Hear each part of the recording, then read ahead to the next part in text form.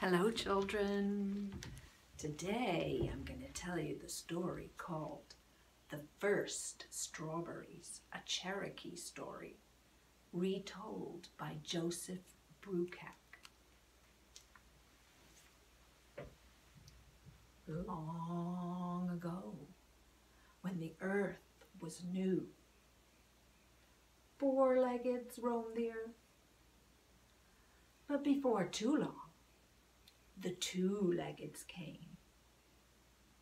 First came Hummingbird, and then came Black Fox.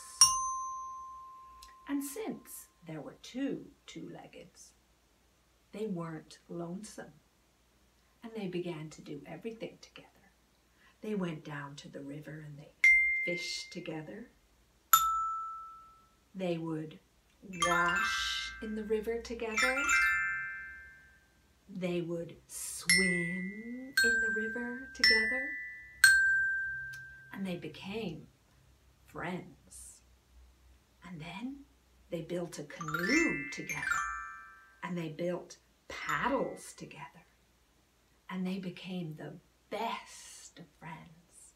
And what they loved to do was get in their canoe while the moon was out, and they'd go rowing down the river, singing together.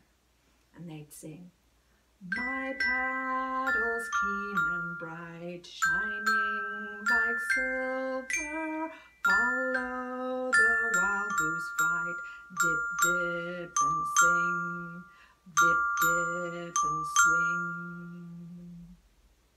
And soon they fell in love with each other.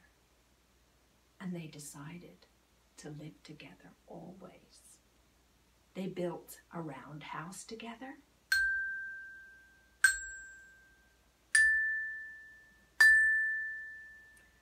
And they ate together in it, by the fire.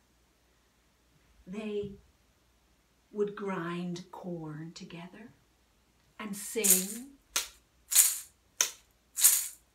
while they were grinding the corn.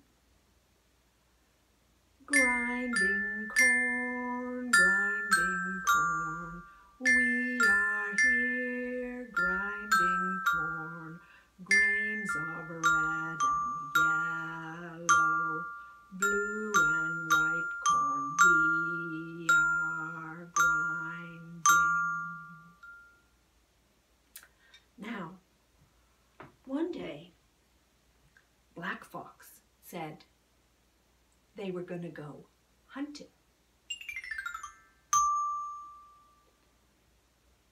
While Black Fox was hunting, Hummingbird decided to go down to the river to get some water. But as they were walking, they saw so many flowers, red and yellow and blue and white. And they began picking the flowers, and they thought about how Black Fox would love these flowers and how they were going to bring them back to the roundhouse, and they would be happy with the flowers together. And Hummingbird began singing as they picked the flowers. Oh, autumn day, oh, autumn day, oh, autumn day, Kiokane, Kiokane. And when Black Fox came back, they saw that Hummingbird was still collecting flowers. And Black Fox said, "Huh, I am hungry. Have you not prepared our dinner? Do you expect me to eat flowers for dinner?" These words made Hummingbird angry. "Your words hurt me. I will no longer live with you." And Hummingbird began to walk fast and quickly towards the west, towards the sun.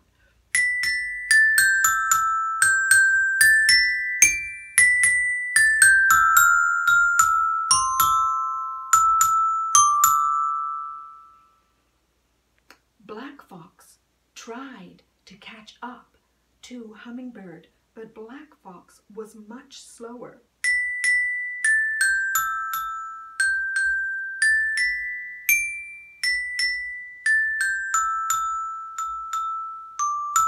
No matter how fast Black Fox went, Hummingbird went faster.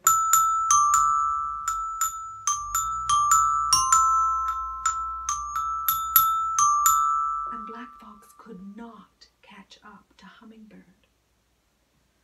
Well, Sun saw that Black Fox was sorry and asked, "Black Fox, are you angry at Hummingbird?"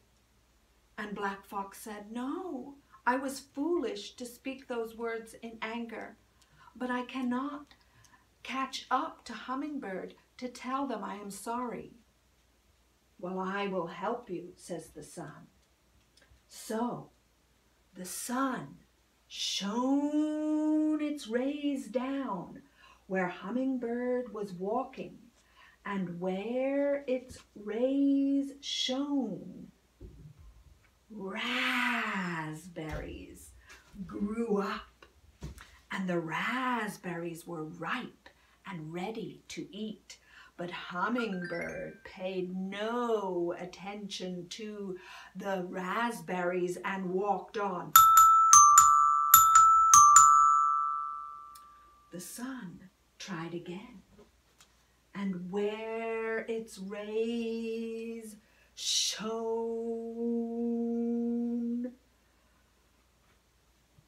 blueberries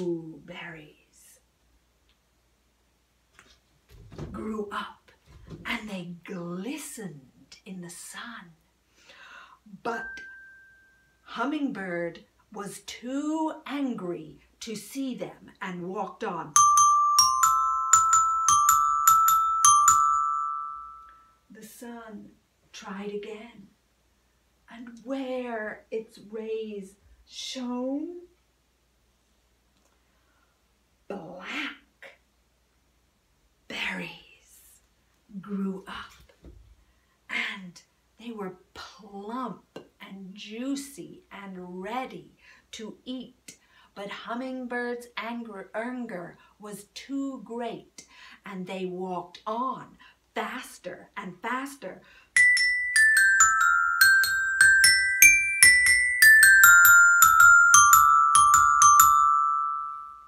Sun tried one last time, and where its rays shone, strawberries grew up, and the strawberries were lit up like fire, and Hummingbird had no choice but to stop and see those bright strawberries, and they began to pick one, and they tasted one, and it was so sweet. It was sweeter than anything Hummingbird had ever tasted. And they began to pick more because they reminded them of the sweetness of the times that Black Elk and Hummingbird had together before they fought, before they quarreled, before they were angry. How sweet their time was. And as Hummingbird was picking and eating the strawberries, here came Black Fox.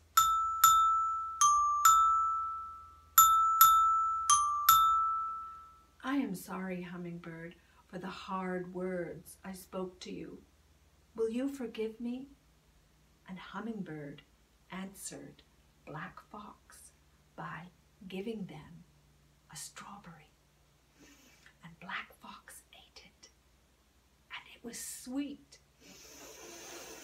And they began picking more and eating more of that sweetness, and they walked back with those strawberries and they got to their canoe, and they put the strawberries in their canoe, and they began to get in their canoe and row down the river and sing together. My paddles clean and bright, shining like silver, follow the wild goose flight. Dip, dip and swing, dip, dip and swing. And every year, the Cherokee people pick strawberries and gather strawberries. And when they eat them, they are reminded to be kind to one another. They are reminded that friendship and respect are as sweet as fresh, red, ripe berries. And that's the end of the story. See you next time.